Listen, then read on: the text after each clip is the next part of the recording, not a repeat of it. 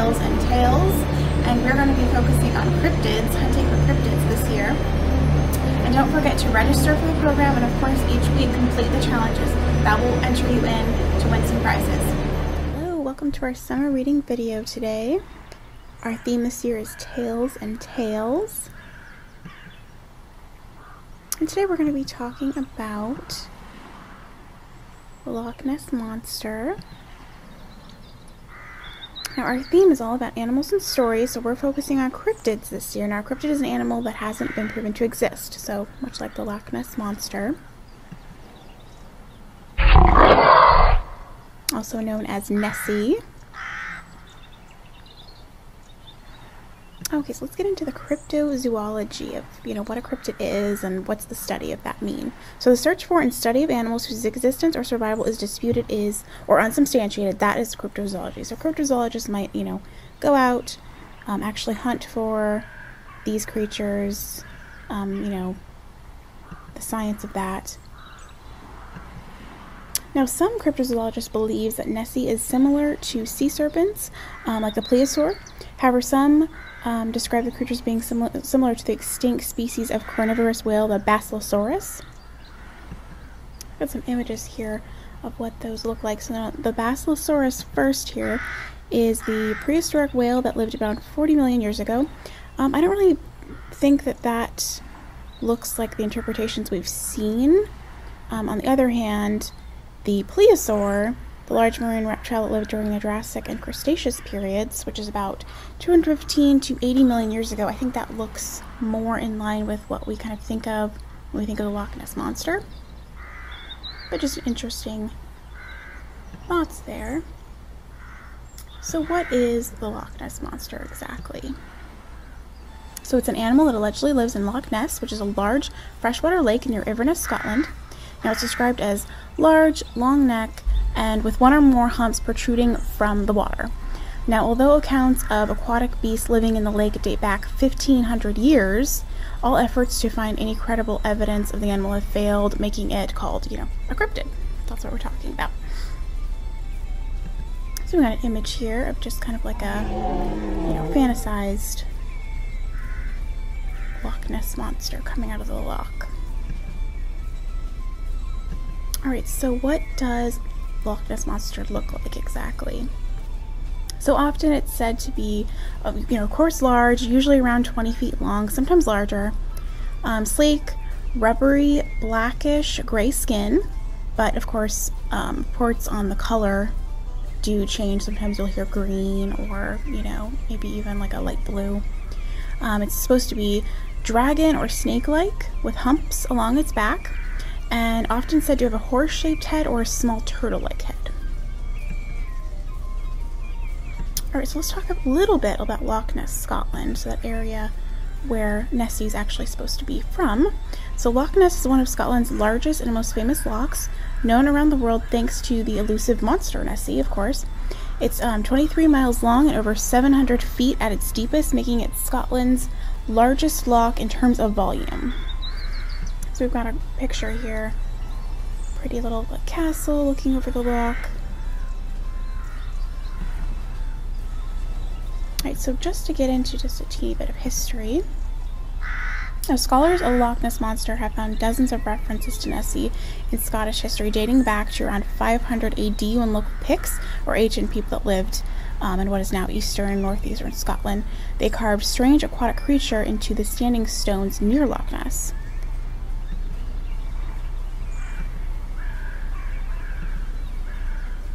Alright, so the earliest written reference to a monster in Loch Ness can be found in the 7th century biography of St. Columba.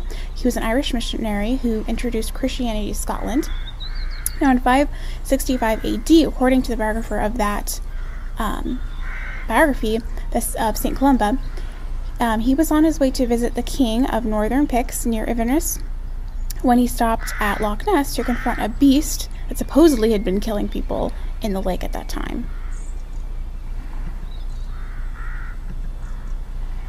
So apparently, St. Columba saw a large beast about to attack another man, so he intervened, invoking the name of God and commanding the creature to go back all speed. And of course, this supposedly caused the monster to retreat There's no evidence of this, but this is, the story.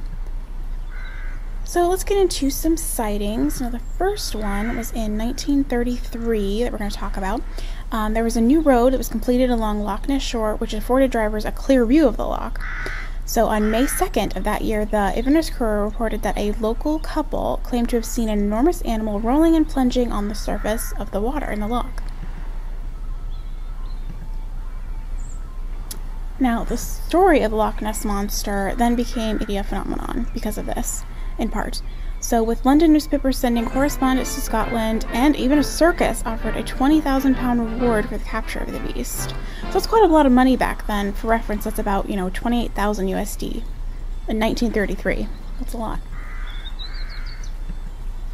So for more sightings, let's see, the interest in Loch Ness grew after another couple claimed to have spotted the monster on land this time versus in the water. Now, several British newspapers sent reporters to Scotland, including London's Daily Mail, and they actually hired a big game hunter named Marmaduke Wetherell to capture the beast.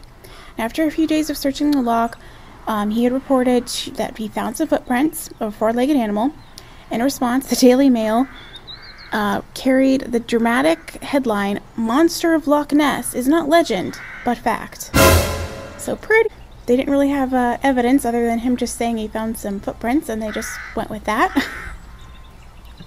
Alright, so now the footprints that he found supposedly belonged to a powerful soft-footed animal, he said, about 20 feet or 6 meters in length. Now, however, upon closer inspection, zoologists at the Natural History Museum determined that the tracks were identical and made with an umbrella stand or ashtray that had a hippopotamus leg as a base.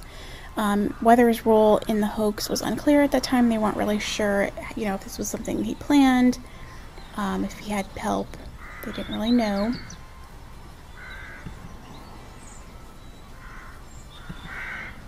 So really, the news of this only seemed to spur efforts to prove the monster's existence. People were very excited, going down to the loch, trying to find it. And then in 1934, an English physician, Robert Kenneth Wilson, photographed the alleged creature. So this is a very iconic image I'm going to show next. It's called the surgeon's photograph. It appeared to show the monster's small head and neck. Now, the Daily Mail printed the photograph, sparking an international sensation. Many speculated that the creature was a plesiosaur, which is a marine reptile that, of course, went extinct 65 million years ago, roughly, what we talked about earlier. Here's the infamous photograph. People were pretty much believing it, especially because it was from a doctor, so he had, a lot of credibility in the community. Now, the surgeon's photograph was proven about 60 years later, after it graced the Daily Mail pages in 1994, to be a hoax. Christopher Spurling verified the photograph as a hoax by admitting his involvement in its production. Spurling, he was the stepson of Marmaduke Wetherell, the game hunter that had been hired by the Daily Mail in 1933. Sorry. Now, after Spurling revealed the photograph was a hoax, he explained that Wetherell had enlisted his help to create a model of the monster's neck and place it on a toy submarine. Robert Kenneth Wilson was chosen to give the photograph to the media because of his trusted reputation as a doctor.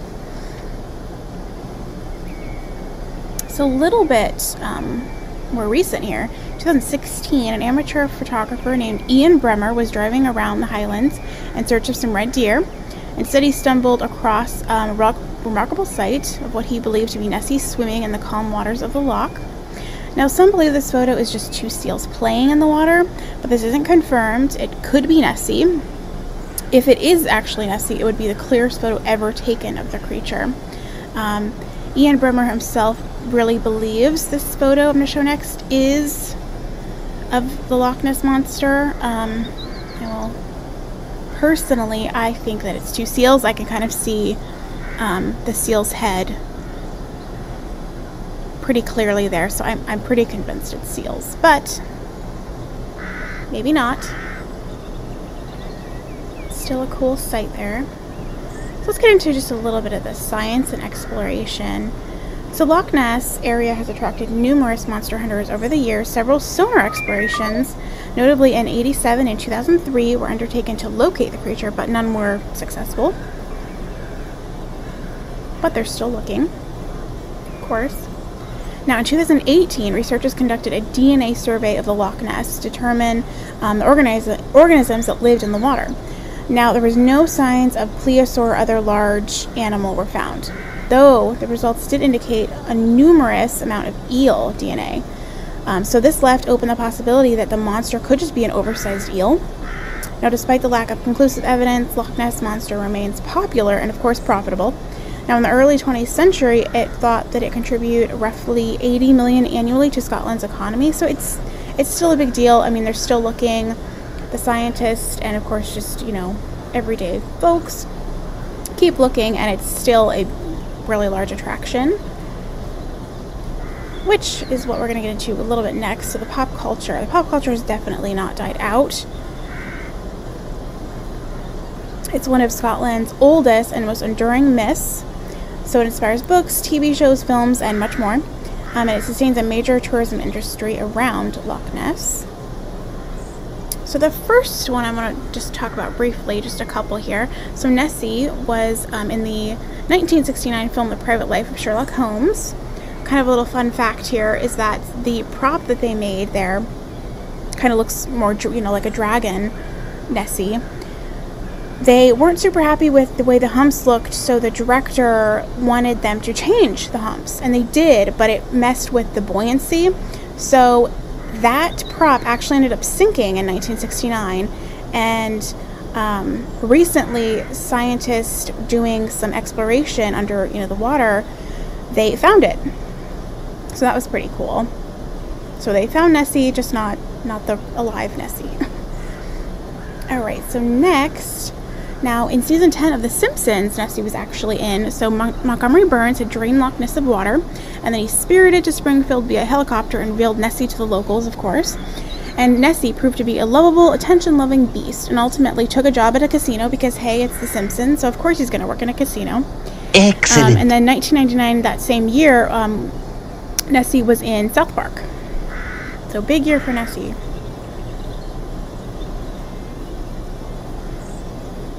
Now, a few other movies Nessie has been kind of in here. Fantastic Beasts and Where to Find Them. The 1996 film Loch Ness. There's another film, Nessie and Me, as well as countless others.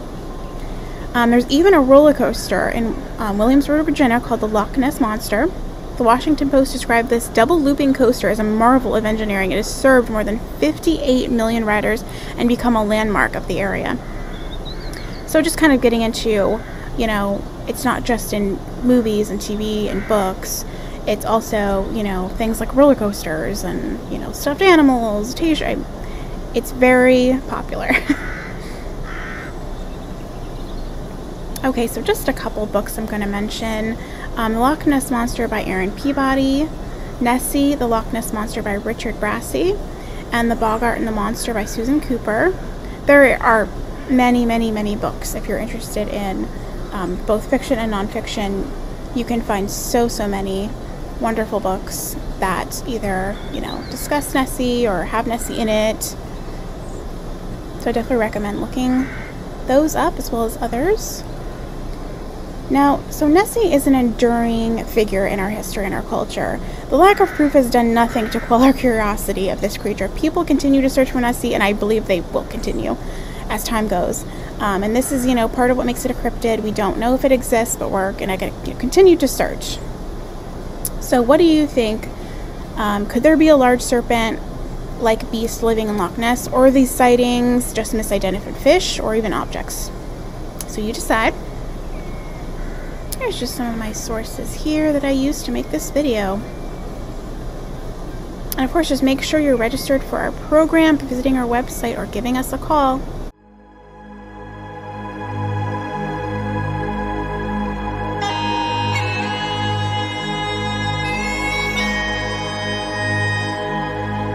So let's go over what's going to be in your grab bags this week. So there will be a Loch Ness greeting card, and then a Loch Ness trivia page with some trivia facts. All right, so as far as your incentives this week, what you need to do is register for this program if you haven't already, watch our tutorial video if you haven't already, check out 15 books, check out 5 movies, and read 100 pages. And then of course watching this video is also going to count toward that. Thanks for joining us today. Join us every week, June 7th through August 6th for another cryptid adventure. And of course, stop by the library to pick up your grab bag full of either craft supplies or some cool, fun extra prizes.